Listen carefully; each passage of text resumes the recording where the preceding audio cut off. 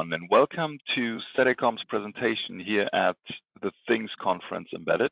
My name is Markus Ridder, responsible for marketing here at Cetecom, and we are happy to provide you insights on the regulatory approval in the EU with the generic node today. And therefore, I would like to introduce Cetecom's Managing Director, Markus Ridder, to you, who will guide you through today's presentation. Before we actually start with the content, I would like to give you a brief overview about today's agenda.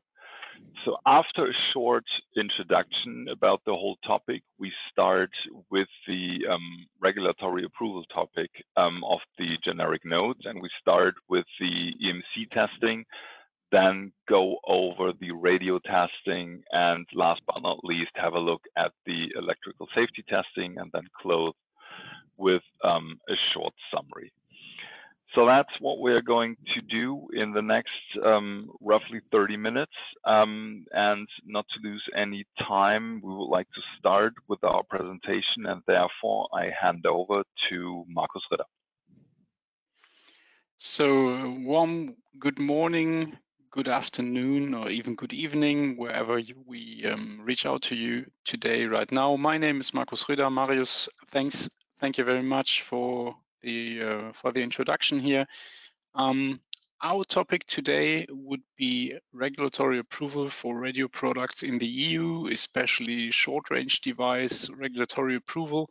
And as an example, we're proud to be able to use data of the generic node, the device from the Things network. So this tiny little device here being connected to many networks already, and yeah, we had a chance to look at the insights here, and we're proud to be able to present them. But first of all, please let's start with a general introduction regarding Radio Equipment Directive and the requirements coming from that, being derived from that. Getting into EMC testing, EMC radio testing itself, and also giving a brief overview about electrical safety requirements that come from the Radio Equipment Directive. So the introduction itself. In general, anyone producing a radio device, bringing it into the market, needs to declare conformity according to the Radio Equipment Directive. So this usually has been done by a DOC, Declaration of Conformity, and with that you declare your product being compliant to whatever the regulation gives, and we give you a short overview about what is to be declared here. In general, the conformity assessment meaning the conformity testing, depends on the product itself, on how this product has been built. Does it have a plastic housing? How many radio interfaces are integrated, and so on. And this gives, in the end, the applicable procedure and the additional relevant directives like EMC directive and low voltage directive to be declared and to be tested during regulatory approval. So looking into Article 3.1 of the Radio Equipment Directive, one would see that whenever I have a product coming with a radio interface, I also need to do EMC testing. So this EMC, Electromagnetic Compatibility Directive, EMCD 2014-30 EU, is referenced under Article 3.1 in red. So with that, it must be respected. Of course, radio testing is required, and devices in general having supply voltage more than 50 volt fall under the low voltage directive. In case of a radio device, this voltage limit does not apply, and whatever supply voltage your radio product comes with, you need to conduct safety testing. So coming to Article 3.2 in the RED, so people knowing more about Radio Equipment Directive know that we left out quite a bunch of information here, as Radio Equipment Directive is quite a book, quite a read, having very much input, very much information, but we wanted to keep this short and efficient here. So let's get to the very basic information we need here and very basic information we need for the upcoming test. So in order to ensure that radio equipment uses radio spectrum effectively and supports the efficient use of radio spectrum, radio equipment should be constructed so that in case of a transmitter meaning your device does only send, it does not receive something. It generates radio waves that do not create harmful interference. So whatever your device emits, it must not conflict with other devices also sending. So this means, for example, if you're using a Bluetooth mouse and maybe a Bluetooth keyboard in parallel, those two must not conflict with each other. In case of a receiver, it has a level of performance that allows it to operate as intended. So if your device also receives, it must receive the necessary information it's been designed for, and it must not be influenced by anything else that is probably transmitting on the used channel here. Just as a note, effectiveness means we're doing the right things, and efficiency, we're doing the things right. So efficiency means, for example, the polite spectrum usage and so on. Effectiveness means, yes, we're sending on 868 megahertz whatsoever, just to make sure effectiveness and efficiency are not being mixed up. Getting into article 3.3, and at least for me, this is the most interesting article as this leaves room for future improvement, let's say. So whatever is green marked here is already in place. Some of these items, E and F, are in place since, I think it was January timeframe this year, so very short-termed ones, but in general. Let's start with A. The radio equipment interworks with accessoires, in particular with common chargers. So this means whatever comes in, for example, mobile device like a mobile phone, they have this USB-C charger in future, already been in place. Radio equipment interworks via networks with other radio equipment, meaning so your device is as compatible working to other networks as it could be. Radio equipment can be connected to interfaces of the appropriate type throughout the Union, means the European Union. Radio equipment does not harm the network, causing unacceptable degradation of services. So it could be if you have a device sending permanently and blocking other devices out of the channel. Radio equipment incorporates safeguards to ensure that personal data, privacy of the user and the subscriber are protected. So this is in the direction of cybersecurity already. Also, radio equipment supports certain features of ensuring protection from fraud. And now it gets interesting. Radio equipment supports certain features ensuring access to emergency services. This is going to be set live in April this year, and it especially means that the E112 function for mobile phones is getting ready, and manufacturers need to comply to this. So this is more or less the same as we have with the eCall service in current automotive connections, where the car itself calls an emergency base, emergency central, and gives, okay, there's an accident, maybe given how many people are in the car, location, and so on. So this in future also works with a mobile phone. A LoRa device is not being requested to call any emergency service here, just to make that clear. But in general, this is Article 3.3 of Radio Equipment Directive. It does not apply to LoRa devices here. Disability is another feature that gets live in April, and here in point I, we have that the device itself is protected against usage of firmware that is not compliant. But this is future. This will more or less mid of this year, as I understand this correctly. Let's get into the testing and out of the specification. Let's start with the EMC testing. As we said in the very beginning, we do this with the example of the generic node. Sorry. So in general, if we're talking about radio EMC, anyone has in mind the EN 301489, and then we need the basic standard, which is -1.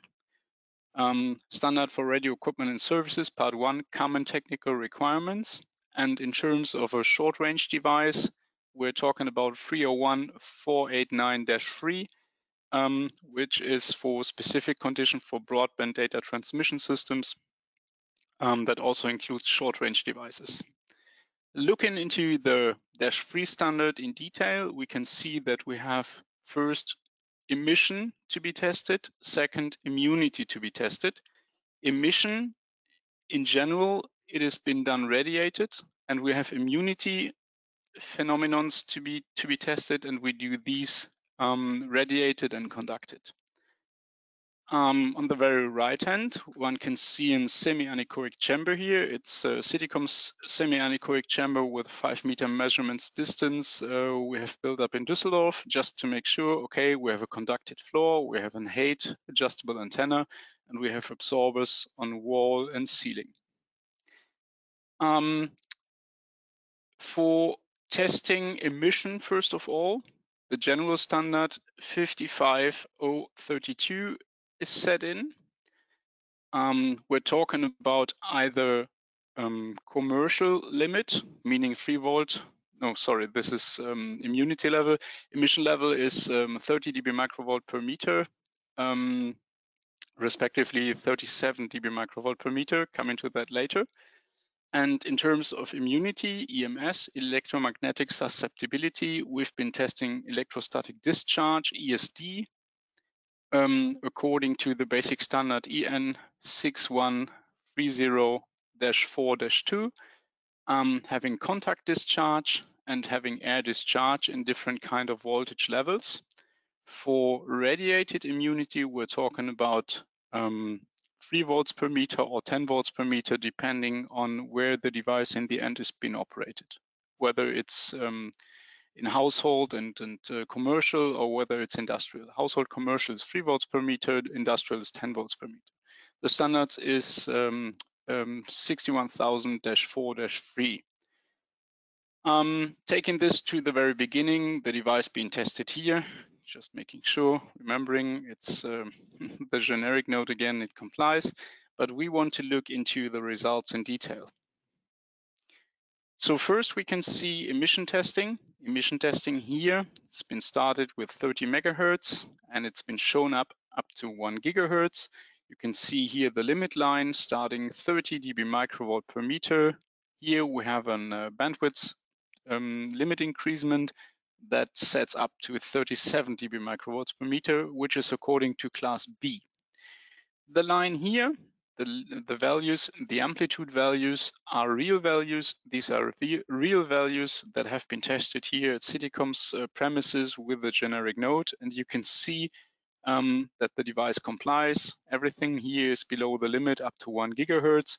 We can see the operating frequency here, which is close to 868 megahertz. Even here, it's below the limit. Going into higher frequencies, so depending on the standard for short-range devices, that one here was tested up to 6 gigahertz, and we can see the amplitudes also in that area, and still we can see it complies. Yes, we can see some amplitudes here, we can see some peaks, some maxima, and we can also see the values. So for example, at 3.4 gigahertz, we can see a limit of 54. We have a margin here being left of 355. We can see the antenna height here is fixed in that case of 1 meter. We can see the polarization and so on. So this has been done with every single device that has been tested. In this case, from short-range devices variety. And as long as the device complies to these, the first test has been passed. And this was what we've been showing before here. In the summary, EMI phenomenon radiated interference field strength, that one complies, it is passed. Going into interference testing, respectively susceptibility testing, we want to first concentrate on ESD, electrostatic discharge. This is a picture of the device, and we added some markers here, the green and the red markers. The green points are contact discharge, meaning the ESD gun is been directed to these points and it's contact discharge. And we have so-called air discharge. These are the red points here, those four, where the device is, let's say, harmed by the ESD pistol being held a few, don't know, millimeters up to a centimeter above, and then the ESD impulse is started. You can see on the very left side and down the table, below the table, how an ESD impulse looks like. So we have a very short rise time. The maximum voltage is reached here, and then we have a decreasement, a decline of the curve, decline of the voltage up to that. So in total, there's a very short time. Rise time here is, I don't know, in microsecond area. So very short, very harsh device. So what is the trick in behind? In this rising edge here, we have very many frequencies according to Fourier, and this is why the device really is tested according to interference stability with ESD testing. We can see the reaction of the IoT, so device under test. Results here also passed, but we have plus minus 2 kilovolts, we have plus minus 4 kilovolts, plus minus 6 and plus minus 8 is not required for contact discharge, but is required for air discharge, and we use directly 8 plus minus 8 kilovolts. So one pulse has been used in positive direction, one pulse has been used in negative direction, and the device continued to operate. So reaction of DUT, no loss of LoRa communication, so the device still worked. This is a plastic housing. The way this impulse takes inside the device usually depends on the way of the lowest impedance, and this cannot be predicted anyhow. So one could use like ESD diodes inside to be able to conduct the over voltage to any ground connection or whatever. But in the end, especially if we have a plastic housing, no one could tell. Those green points, those are the screws of the housing, and they definitely conduct the voltage to to whatever they touch inside. ESD in general could be said that the user is the crucial point here. The user is the one having the high potential, having like 4 kilovolt, 2, 6, 8 kilovolt of electrical potential. And once the user touches a device, this voltage is being reduced to more or less zero, and this requires some current flowing inside the device, and this could harm the device. So this in general is ESD testing. The generic node here passed, and we just wanted to show up, okay, what happened. Also naming, it is 10 single impulses at each test point and for each test voltage. So it's not a one-time shot, it's 10 shots per voltage and per polarity. Getting into radiated immunity. Radiated immunity, that one is also tested here at Cetecom facilities. You can see the device here being on the table. We use an antenna, we use an electrical field strength, and homogeneous E field of 3 volts per meter, and this 3 volts per meter is being applied to the device between 80 megahertz up to 6 gigahertz, and the device must not react. So we usually have a concentrator, a gateway being connected to a LoRa device, talking about LoRa device, and the communication must be up and running, whatever polarization, whatever device orientation. So the table is a turntable, it can turn 360 degrees. The antenna is fixed in height here, but it can turn from vertical to horizontal polarization. Device passed, 3 volt per meter is no problem. We also did additional tests with 10 volt per meter, especially in the lower frequency area. It also passed. So this just as an example here.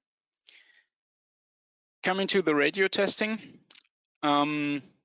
Radio testing, looking into the standard. Standard is ETSI EN 300-220-2, and one could see those 18 tests.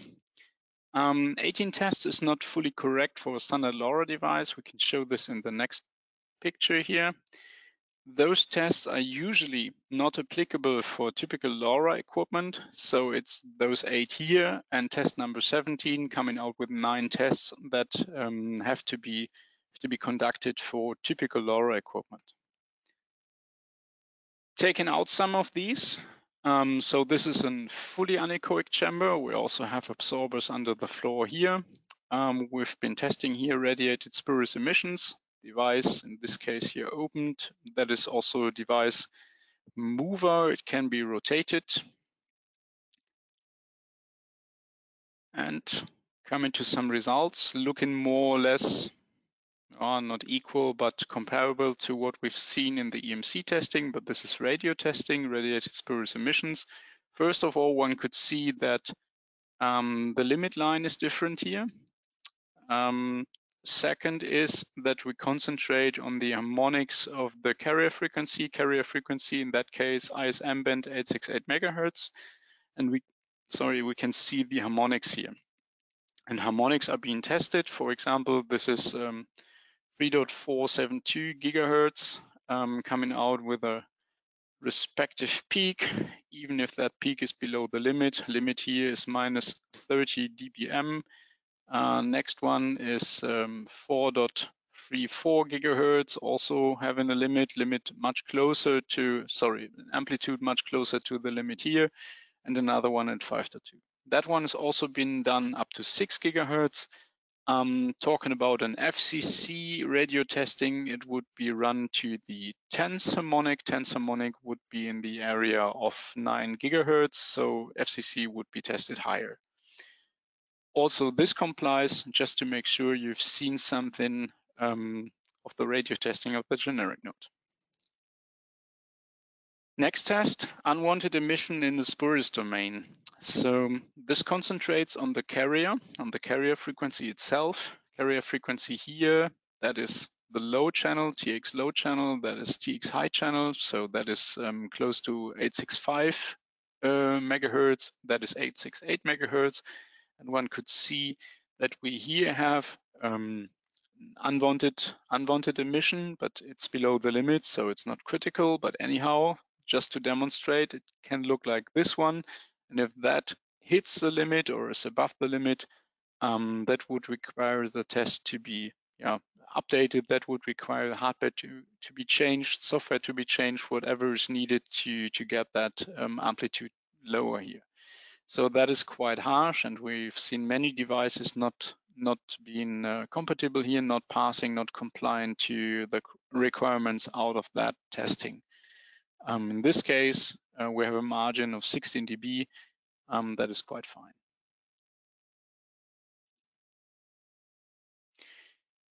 Coming to radiated power. Radiated power has also been tested here. So one could see the carrier frequency taken here. Setting the limit is 14 dBm. So with a short uncertainty or small uncertainty, we're expecting here radiated power in this test case was 2.5 dBm. For the high channel, we found out it's 2.486 dBm. Also very important, especially talking about European regulations, where in this ISM band 14 dBm must not be exceeded for any short-range device. Occupied bandwidth is also something that comes from the efficient spectrum use. And if I want to be really efficient here and coming out saying, okay, my occupied channel bandwidth is 125 kilohertz, then you need to prove that you use 125 kilohertz and not 126 or something. So you can see those markers here, T1, T2, and you can see here directly occupied bandwidth, OBW, 125 kilohertz. And in this case, respectively for the low and for the high channel, this is very well met, so occupied bandwidth is fine. We also seen testing where this occupied bandwidth was 125.8 something, and this is not fine. This is not in the direction of efficient usage of spectrum.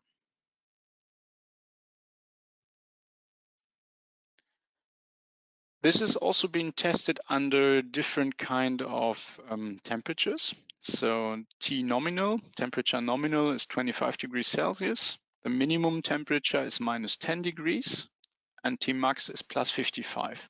So these two temperatures we get from our customers, in that case from the Things Network conference, telling us, okay, this device will also be used outdoors and the specified minimum temperature is -10. The outdoor maximum specified temperature is +55.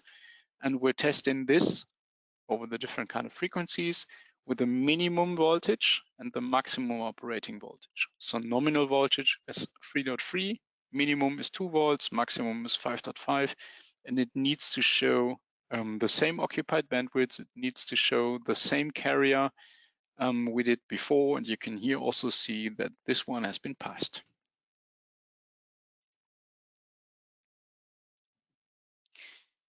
Let's get into a very short excursus into electrical safety testing. Until now, we've been showing examples from the generic node. Now we're getting into a bit more of standard of the 62368-1 standard, as this is, it's not new anymore, but it's not run in, let's say. Many have been testing according to 6950-1 in the past, and 6950-1, it is outdated meanwhile, and 62368 is, it's not the new standard, but it's a current valid standard to be used here. Main difference is 62368-1 is a hazard-based safety engineering standard, and hazard in that case means we have an energy source that exceeds body susceptibility limits, meaning, okay, many of you may have known that voltages over 40 volts can lead to like heart race, like rhythm issues with the heart, and so just giving an example. So a safe situation in that case means that we have safeguards interposed between the human body and a hazardous energy source. And these could be like electrical, like chemical, thermal, so heat, mechanical, or even radiation as hazard source. And the energy transfer is based on the amount of energy and the effectiveness of the transfer mechanism. So for example, if the housing of your device is quite hot and you may burn your finger touching it, then it could be safe having something in between your finger and the housing. So the effectiveness of the transfer mechanism is also quite crucial. Injury occurs when energy of sufficient magnitude and duration is imparted to a body part. If we're talking about microseconds and a very hot surface, it will not harm anyone. If we're talking about minutes and a very hot surface, it will.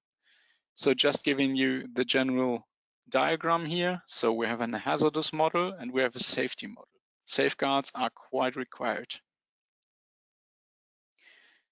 The 62368 is a product safety standard. It defines users and body parts.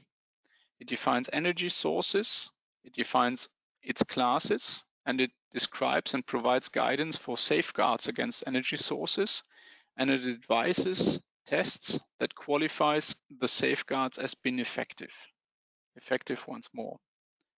So first, we have different kind of persons. Ordinary persons. So I usually talk in that case about my grandma. My grandma is an ordinary person, not knowing how to treat any device. We have instructed person. These are persons that have been trained, skilled persons, like someone did a training for these.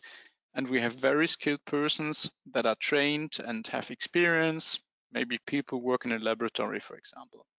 They are able to take appropriate precautions, should be protected from unexpected hazards. Of course, also, this is the same as applying to my grandma as an ordinary person. So electrical energy can lead to pain, fibrillation, cardiac arrest, respiratory arrest, skin burn, or internal organ burn. It could be, as said in the very beginning, so voltage, respectively current, surges away of the lowest impedance, and this could lead to internal organ burn. We have electrical power energy leading to fire, electrical caused fires leading to burn related pain or injury and property damage. Chemical injury, I think I do not need to go into detail here. Kinetic energy, thermal energy or radiated energy, also not applying to a standard device like a generic node. So we have different kind of classes. Class 1, under normal operating conditions and abnormal operating conditions. The energy in contact with the body part may be detectable, but is not painful, nor it is likely to cause an injury. So talking about a 3 volt supply for a device, not having any special functionality, usually that energy source would be class 1. Coming to a safeguard, I gave the example in the very beginning, having, for example, a very hot housing.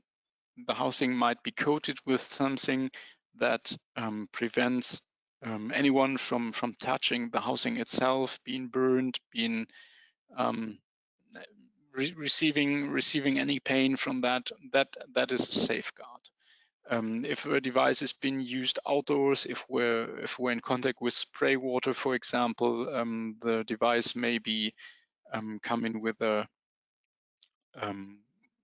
lubrication or something, with any kind of rubber additive to prevent any electrics inside getting in touch with the spray water outside. So mechanisms of safeguards, they usually treat, they help the user to preventing causing pain or injury. It usually attenuates the energy, it reduces the amplitude, the value. So given device working with 230 volts, then what can be seen outside is being reduced to below 40, for example, impeding the energy, so slowing the rate of energy transfer, diverting the energy, changes the energy direction, like an internal reflector for something, heat, for example. It disconnects, like a fuse, it interrupts, it envelopes the energy source or interposes a barrier between a body part and the energy source.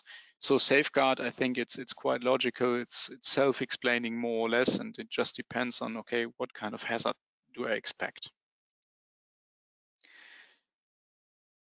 Finally, showing the way to identify whether energy source is hazardous or not. First, identify a source. We've gave several examples about electrical, power sources, chemical, mechanical, heat, or radiated sources. Is it hazardous? Yes. Identify means by which energy can be transferred to a body part. Then design a safeguard which will prevent energy transfer to a body part. Measure safeguard effectiveness, like testing cases, maximum temperature. Is it effective? Yes or no? Otherwise, safeguard needs to be redesigned. Giving you some limits also. We've been asked by many people, okay, what is a limit? I have to bear in mind here, energy sources, limit that is okay, limit that is not that okay, and that is harmful here. Giving you some examples. DC 60 volts is fine. DC 120 volts needs to be respected, and above that definitely needs to be respected. If we're talking about AC, it's only 30 volts RMS or 50 volts RMS, and especially for peak, it's even different if we're talking about current in terms of, instead of voltages. So current is much more, let's say, harmful is the wrong word, but needs to be respected in a different way, and you can see the limits below. So just make sure you know what you're doing, you know about those energy sources in your device, You know what the usual way to use your device is, and you also know what the abnormal usage of your device could be, like operating with open housing or something. Yeah, so that was a very, very rough introduction to the electrical safety testing. I hope that the introduction to the EMC and radio testing was a bit more in detail and more interesting for you, especially in terms of the generic node. And if there are any questions on your side, please feel free to contact us here at Cetecom, and we will take care of those questions. Marius. Yeah, thank you very much. So, yeah, as Markus Ridder said, please, if there are any questions coming up, any kind of items you would like to have clarified afterwards, feel free to get in touch with us at contact@cetecom.com. We are more than happy to reply to any kind of questions. And yeah, at this stage, we would like to thank you for your participation at today's event. And we hope that you enjoyed our presentation, and we wish you all the best and a great event with the upcoming other presentations. Stay safe, and yeah, from Cetecom side, thank you very much. Thank you and goodbye.